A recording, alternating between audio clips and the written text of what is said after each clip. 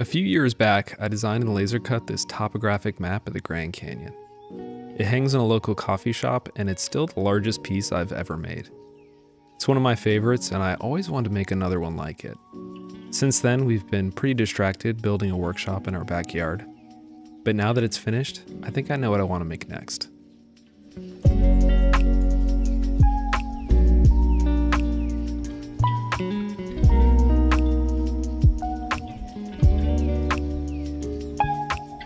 We're going to be making a piece to help tie together the new shop.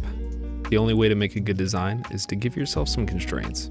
So let's decide on the size and the shape of what we're going to be making. Most of this wall will eventually hold tools and equipment, but we can give up this top half. 9 feet wide to match the full width of the cabinets, and about 10 inches tall. Sort of an unconventional shape, but I think we can make this work for a river map. I'll need to be able to find a real location to draw inspiration from. My last work could use this central part of the Grand Canyon, but the shape of this next one will be a little bit more difficult. I want the river to be running down the entire length, so I'll need to find a longer straight section that still has a lot of interesting canyon detail. The Dirty Devil. It's a tributary for the Colorado River, and I think it's exactly what I'm looking for. For 20 miles, it stays fairly straight, but with lots of interesting movement as it flows through this 2,000-foot deep canyon.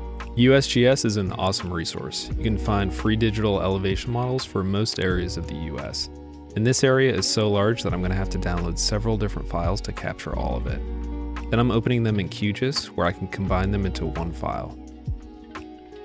This one black and white image is going to give us all of the data we need to generate the terrain detail of our map. And then I'll be bringing this into my favorite program, Blender. I use it for all of my visual effects, animations, and even my video editing. But for this project, we're going to be using it to turn a 2D image into a 3D model. I'm starting with a plane that has the same dimensions as our eventual map. It's flat for now, but I'm going to add a modifier to influence the individual points that make up the surface. Every pixel in this image has a grayscale value, and our modifier is going to use this to vertically displace the points of our object. The darker the pixel, the lower the elevation, which makes sense with the river being the darkest part of the image. This will look really messy to start, but you'll begin to see the canyon once I give everything the proper scaling. And then I'll move the image around and get it centered up on the piece. It's easier to work on these files while the resolution is low, but now that it looks close, I'm going to generate a higher density of points so we can get a better idea of what we're looking at.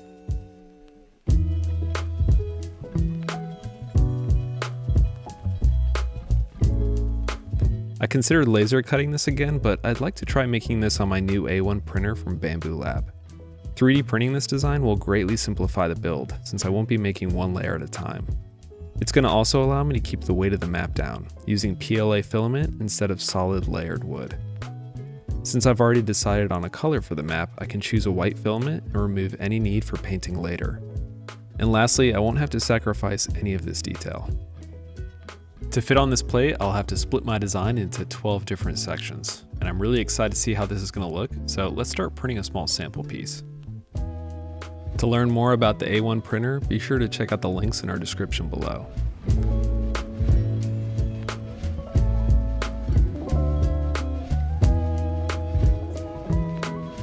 Up until this point, I had no plan to backlight this, but now it has to be part of the design. I'd also like to pour a blue epoxy river like I did on the last map. I really like the pop of color on a white landscape, and the blue and white will go really well with the existing space. Next, I started to draw up my plans for framing this piece. I'd like to have a white frame that goes around the entire border, and 3/4 of an inch looks right proportionally for a piece this size. But I'll also need to decide on the depth of this map. I'm going to have LED lights in the back, and I want to give 3/4 of an inch between these and the back of the art. This will help make the backlighting more even, and I'm deciding this based on the results of a quick tabletop test. Next, we have the thickness of the map itself, and after playing with the scaling, I like how it looks with about 2.5 inches of thickness. With this stack up, I can now make a decision on the frame, which will be 3.5 inches deep. This means I can use 1x4 lumber, which despite its name, is actually the dimensions we need. In order to mount the 3D prints into the frame, I'm going to run each 1x4 across my table saw to add a groove. And then each 3D print will have a matching ridge that fits into this groove. I really like this solution because it avoids putting any fasteners into the 3D prints. If I use screws or other mounting hardware, you'd be able to see them once the map was backlit. And then the last detail of this frame is going to be this aluminum sheet metal. This will help provide some rigidity, but it will also be the mounting surface for the LEDs. This will act as one big heat sink to help prevent the lights from getting too warm. A small bundle of wires will run from this back up into the cabinet where I'll have a power supply hidden along with a Wi-Fi controller. It's really hard to hold back from just starting to print all of these sections, but I need to test one more part of this design.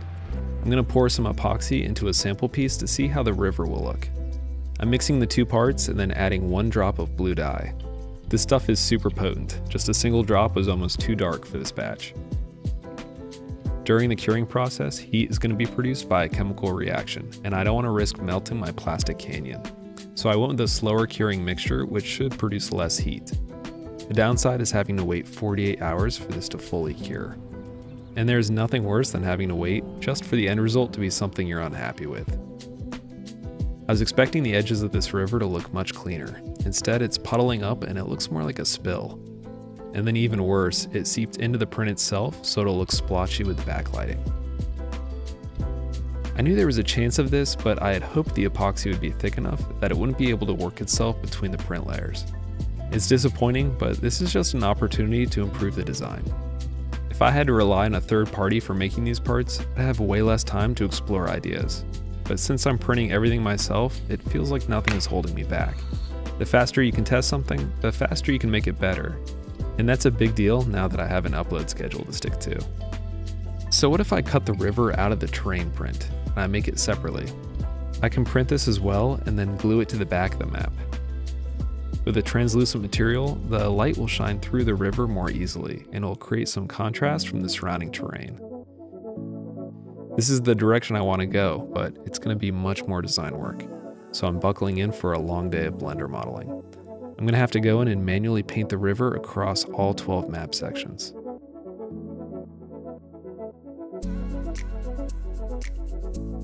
But in the end, I'm really glad I needed to do this. It allowed me to make the river width uniform across the whole map, which is much more balanced looking. And now I can bring these finished 3D models into Bamboo Studio, where I can prepare them for printing. I'm going to set the top surface to be concentric, and this will cause the surface lines to follow the natural contours of the terrain, and it matches the style of a topographic map really well. I'm also lowering the infill level to 10%, so we'll get plenty of light through each print. And now I can finally let the A1 get to work. Having the AMS system for these prints was a huge help. People usually just talk about these in reference to printing with multiple colors, but in my case, I could just stock a couple slots with the same filament, and I wouldn't have to worry about running out overnight.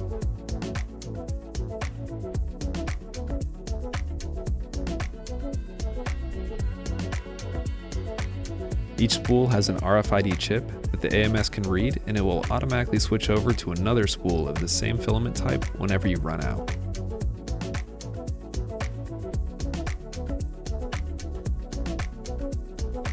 One week later, and we have all of the terrain prints finished.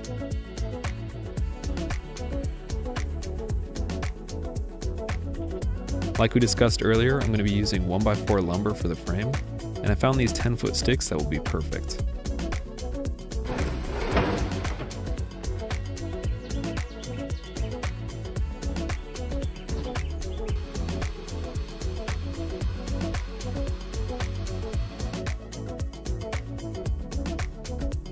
At this point, I decided I really like the look of the natural wood against the white of the PLA prints.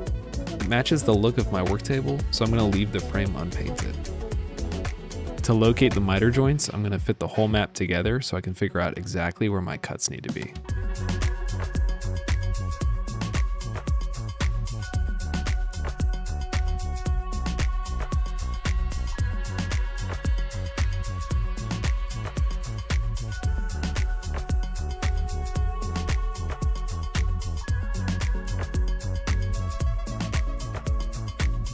For the final assembly, I'm using Loctite superglue, which does a pretty good job of securing the PLA to the wood. During the design, I was curious how easily you'd be able to see these joints between between the different prints, but I'm really happy with how well they ended up blending together. The A1 was able to produce some very clean edges that definitely helped here.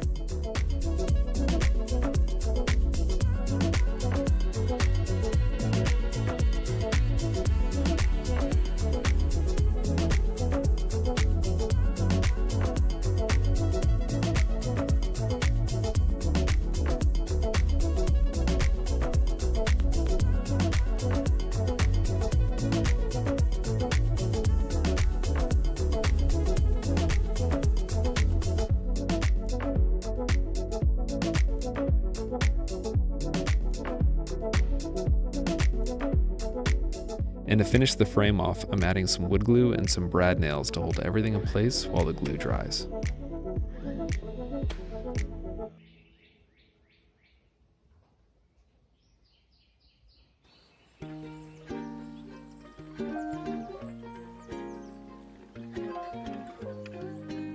Our sheet metal has also arrived, so I'm going to lay it all out quickly and check the size.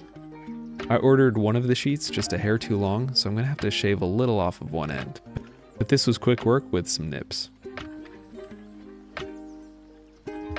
These parts came from an automated production line, and you can still see a suction cup mark left from handling these in the factory. Next, we have our translucent river to add. I'm going to be using Bamboo Lab PETG for this. All of the filaments used will be linked in the description down below. PETG can be a little trickier to print than PLA, but I'm having no issues just running the standard print profile. I just made sure the filament was properly dried before use, and I was able to get these really clean results.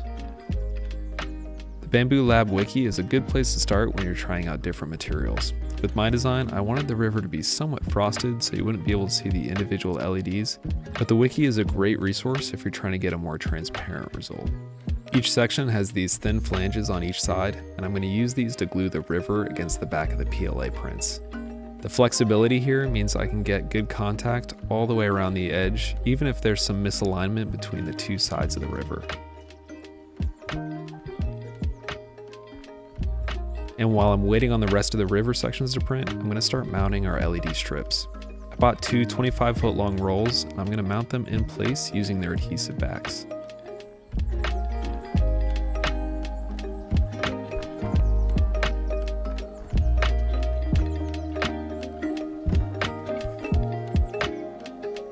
I've reached the end of the first section, so I'll add this little clip that I can connect our wires to. And then I'll pick up with the second strip of lights.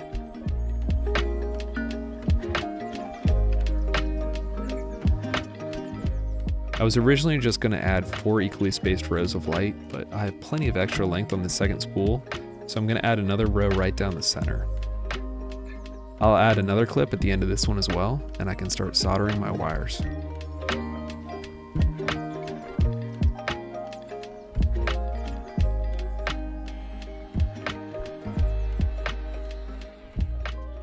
Let's connect these temporarily so we can make sure everything works before we finish the assembly.